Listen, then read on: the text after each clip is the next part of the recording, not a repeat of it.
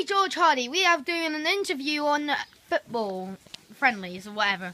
Yeah. What they're doing. So, what was your best match which you've ever done before?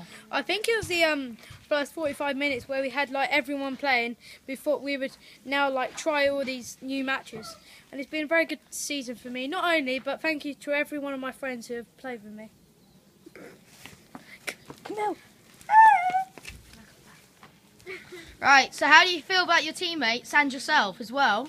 Good actually. They've all helped me a lot. Score helped me with some goals. Adam, Logan, Brandon, and I think it's been a great season.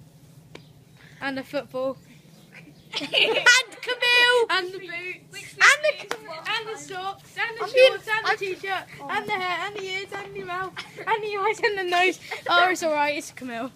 Okay, so how happy are you on a scale of 1 to 10, and why for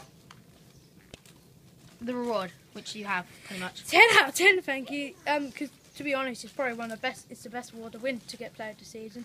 It means you've improved a lot, like in your not only your technique, your game, your assists, passes. So I'm very happy to win this award.